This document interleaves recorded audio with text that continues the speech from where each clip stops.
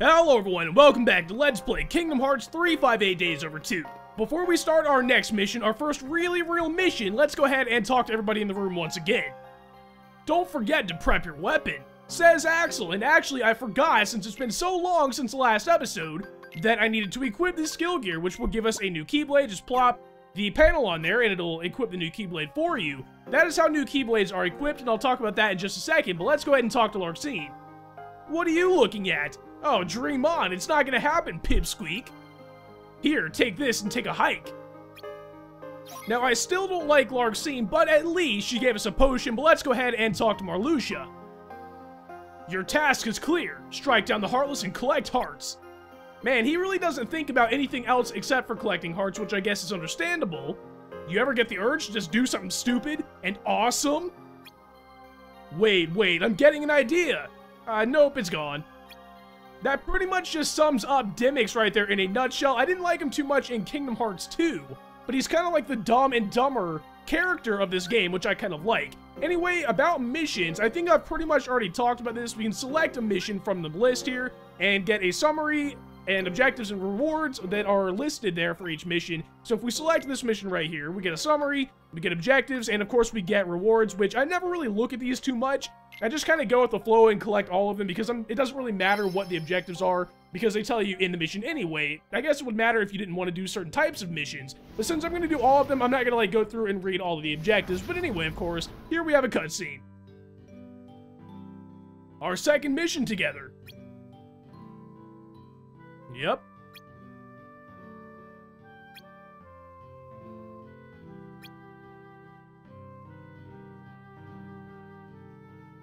Sheesh, don't talk my ear off. You ready or what?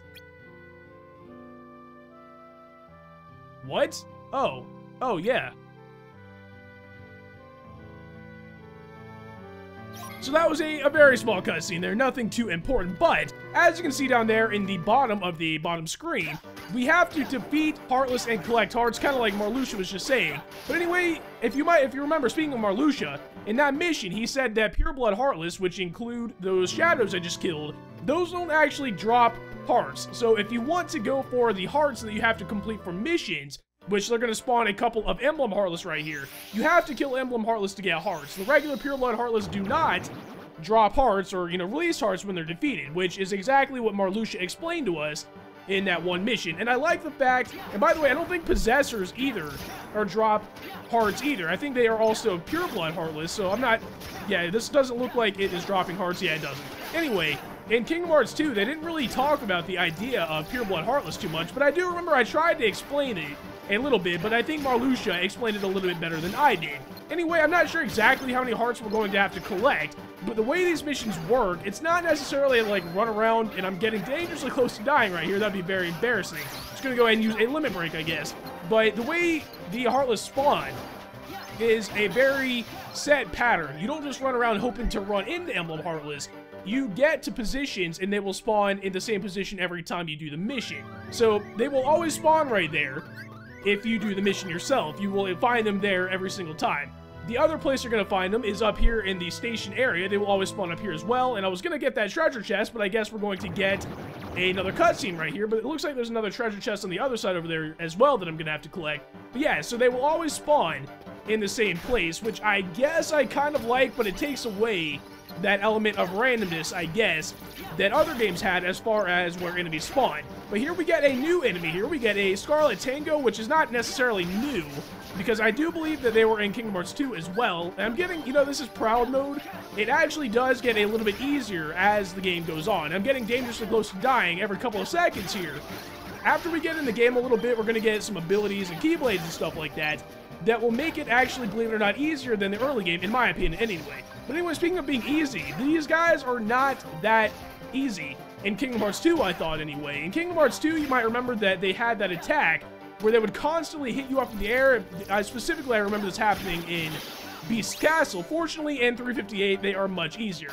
But anyway, that is actually the final Heartless that we have to defeat, or the final heart that we have to collect. But as you might remember from our mission with Zexion, the organization does not take too lightly to members that only do the bare minimum of what they have to do on their mission. So, we're not entirely done yet. We're gonna go ahead and go for gold and complete, actually, it's literally going for gold, I think, if I remember correctly.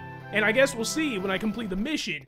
If you defeat the secondary objective, I think the bar actually literally turns gold. But anyway, puns aside, or whatever you want to call that, here are more Emblem Heartless we have to defeat. Fortunately, they just happen to spawn on the way back to the RTC area, the Dark Corridor. So if you hadn't grasped the idea of secondary objectives quite yet, I think this is a nice way of them to let you know that there are going to be other Heartless you have to defeat to get the secondary objective completed. And here is a bulky vendor. I actually forgot that this was going to be here. Now, it actually does release a heart. I'm not sure if it counts towards your collect hearts mission gauge, because the way it works, basically, if you let it disappear, if you don't kill it, it will disappear. And if it counts towards your objective, I think that'd be kind of unfair, because if it disappears, you won't be able to get the heart. I think if you go off screen and come back, it'll be back, but I'm not sure. I should probably go back and like watch the footage and see if the heart bar filled up when I defeated it. But you know, it kind of did turn gold. It's actually a little bit more orange to my eyes anyway. But let's go ahead and RTC, since we've completed all the objectives and collected all the treasure chests. So, got any plans? I was just gonna report to Sykes and then go to my room like I always do. Go to your room? Oh, Roxas, Roxas.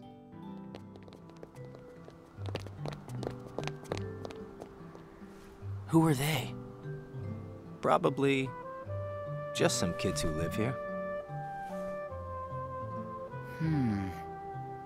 So does everybody act that way? What do you mean? Like running around chasing each other, making all that noise. Well, yeah. If they have hearts, I suppose that's what they do. Hearts. Come on, let's get some ice cream. Why? Why? Well, because we're friends. Friends. Friends eat ice cream together and talk and laugh about the stupidest things. Like those kids we just saw. Come on, let's go.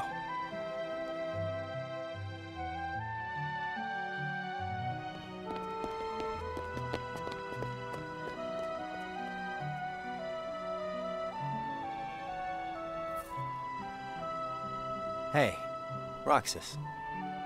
After your next mission, let's meet up for ice cream again.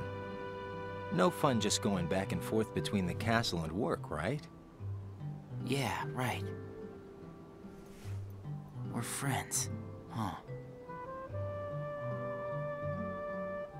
And thus begins Roxas's obsession with sea salt ice cream. But here we get block. Like, I think that's our first ability. I'll be sure to explain that after this cutscene is over.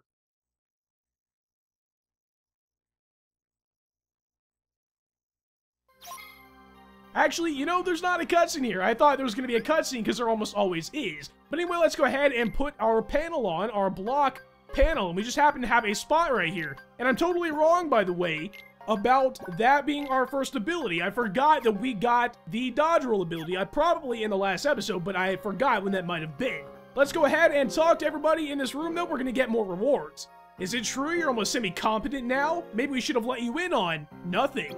Well, I guess Larxine's being Larxine. Zaxine, on the other hand, your work has been improving by leaps and bounds. Here, I believe you deserve this. And fortunately, Zaxine actually gives us a panacea. Hopefully Marluxia will hook us up as well. Number 13, Roxas. Here, take this. Make use of it as you see fit. And he gives us an ether, which I think is a little bit better than a panacea. Maybe Xion will give us something as well. I doubt it. She doesn't even give us words, so I don't know why I thought she would give us any items. But of course, we get a handful of missions here from Sykes. I don't remember if I mentioned that or not. This day is going to be absolutely full of missions. Some of them are mandatory, but others are not. I'm just kind of glancing over exactly what he's saying because I think I've explained this already. And if not, it's easier for me to just explain it myself. Now, there are mandatory missions which are symbolized by that keyblade in the top left. And if you complete the mandatory missions in a set, you can actually advance without completing the optional missions, which I guess just makes sense. But here we have 3 missions. I'm gonna go ahead and do the bottom one first because it's probably the easiest and the shortest, and I would like to level up at least 1 time before we do a different mission, and I will explain why when we get to that mission. But anyway, here we have to survive for 1 minute. First of all, let me just go ahead and say that it is weird that we are fighting nobodies. Why are we just, murdering our own kind? They are of lesser value than the members of the organization, but they're still nobodies, so it seems a little bit weird. On the other hand, go ahead and listen to the music for just a second.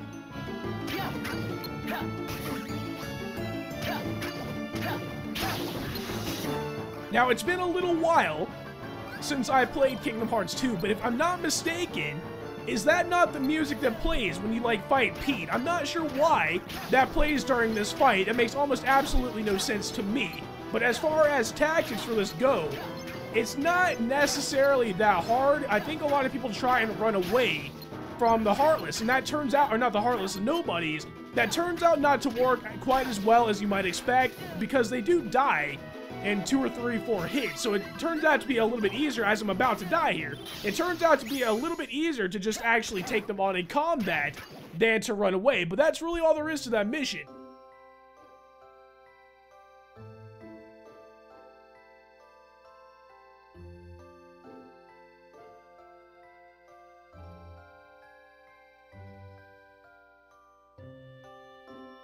How's work? Going okay? Yeah, can't complain. That's good.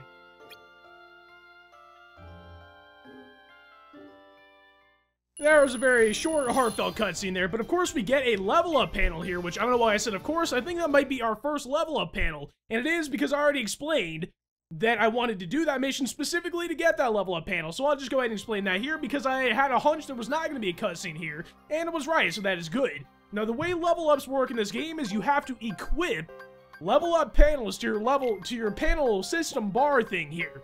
The way this ends up working out is that there are other panels that you can equip that, and by the way, these guys won't give us anything if we talk to them now, so I'm just going to go ahead and go to the next area, or the next mission.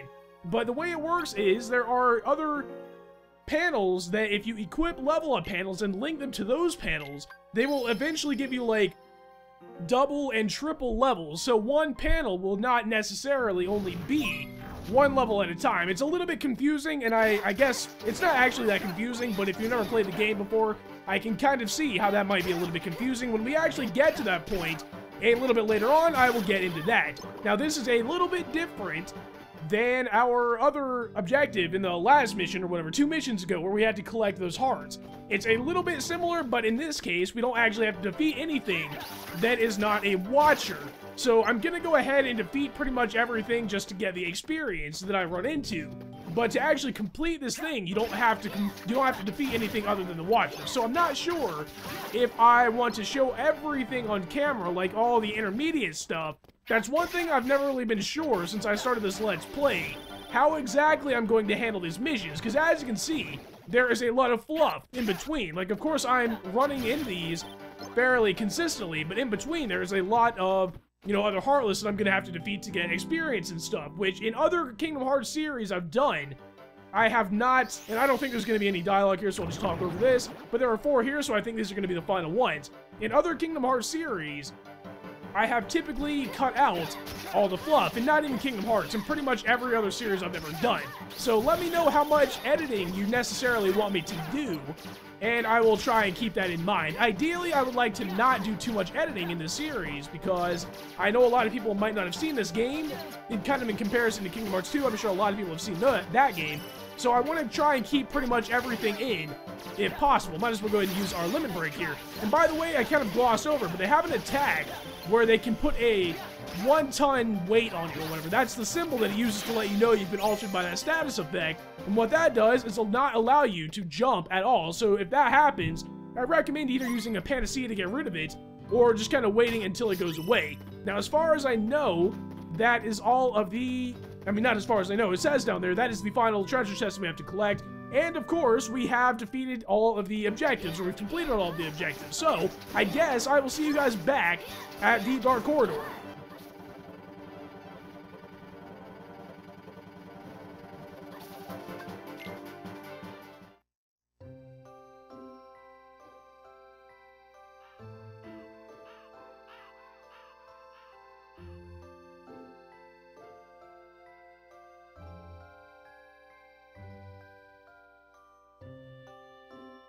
Now, I guess they had nothing to say to each other right there. It doesn't look like we got anything of note here, so I guess I'll just go ahead and advance to the next day. Already day 17 out of 358, so I'm not sure what percentage that is, but I'm not sure if I mentioned this before or not. We're not actually going to have to do a mission on every single day. When you complete the optional objectives, or the mandatory objectives, I should say, you will go ahead and go to the next set of days, so you'll skip a lot of days in between, and I'll talk about that probably after this mission that we're about to do right here. Now, of course, this mission is an optional mission, and the secondary objective in this optional mission is as optional as you could possibly get, because it is very, very difficult this early on in the game. In fact, if you're on proud mode and you're on level 1 or at level 1, and you get hit by the enemy that will get you the final hearts you need for the secondary objective completion, you will die in one hit. So that is why I got that level up back in the first mission, or second mission, I guess, that we did in this episode. I want to give myself a little bit of a buffer between my, life and death, I guess. Now, one thing I probably should have mentioned is that if you use guard, it makes that a little bit easier. Now, guard also makes this easier. I am not making it look that much easier, so I guess I'm just going to go ahead and use fire and fire and physical attacks, I should say. But yeah, blocking makes specifically this mission a whole lot easier. Now, if I die right here, that'll be very embarrassing, because this is not even supposed to be the hard part in comparison to the next enemy. But it does look like we're going to be just fine here, and there we go, our primary objective has been completed. And of course, like I've been talking it up, we have one more enemy that we have to defeat that will take care of the rest of that bar. Now, the enemy, of course, I've already talked about how it will kill you in one hit if you're at level 1 on proud mode. The other part that I want to talk about is not only is it hard to not take damage, it's kind of hard to actually do damage, because we have a relatively weak Keyblade early on in the game when our strength is low. But not only that, the Zip Slasher, I'm not sure if I've said his name yet, but the enemy we're going to have to defeat is called the Zip Slasher, and he has really high relative HP. And a lot of it says, caution, a powerful enemy appeared, or it kind of went away too fast for me to read it. But yeah, it's a very high HP enemy this early on in the game, so it's going to take quite a bit of time, assuming I don't die at all, for me to even defeat it the first time, or, in one run. So as you can see, it has like 1, 2, 3. It's actually kind of hard for me to count that. I think it's like 8 HP bars, but I guess all that really is left for me to do right now is go ahead and talk about tactics. Now, what I like to do, or what you could do, is allow Marluxia to go in there and attack him all by himself, but that takes absolutely forever, so I'm not going to do that. What I like to do is get like 6, 7, 8 hits in and then back off, because he will do that spinning attack and kind of lunge at you, and it is very well telegraphed, so you don't have to be that worried about when he's going to do it. So if he does that, the telegraphing of the attack, he's not doing it quite yet. I don't want to attack him right now because I guess not. Actually, maybe it's not as telegraphed as I thought it was going to be, but when he kind of twists his body a little bit, that is when you've got to be careful, and you got to block that attack, and then go in for more attacks. So as you can kind of see, it's not really that hard, it's just kind of a long grind. So I guess I will meet you guys after this fight is over.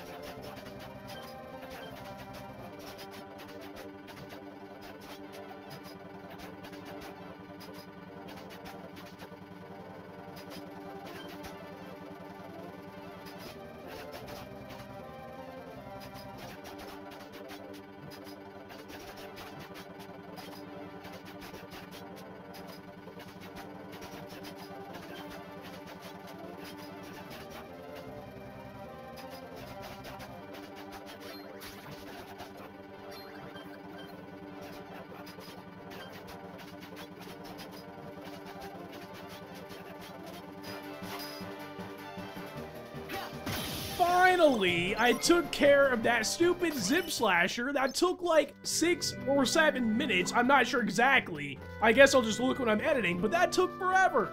That is exactly why hollow missions exist. You're not even probably supposed to take that enemy out right now. You can definitely come back later and not make it that hard. And not only did it take forever, there was a point in there where he actually got an attack on me, and I thought I was a goner, which would have been terrible, because I had already gotten his HP down to like half, I think.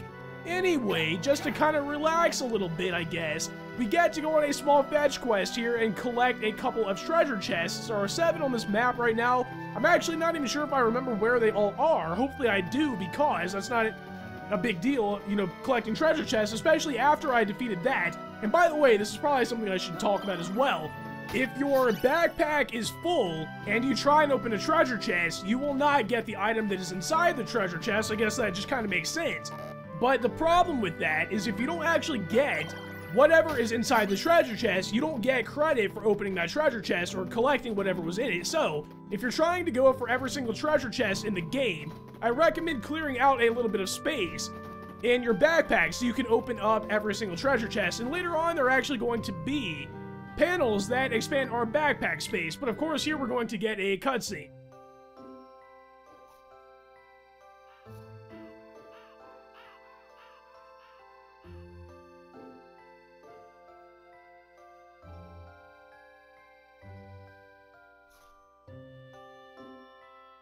Now there's Axel and Roxas just kind of enjoying each other's company again. I guess there's not really too much for them to talk about at this point. And of course, we don't really get anything of note there in that mission review. But of course, as you can see, a couple of days pass. Instead of just 1, I guess it was like 4 or 5.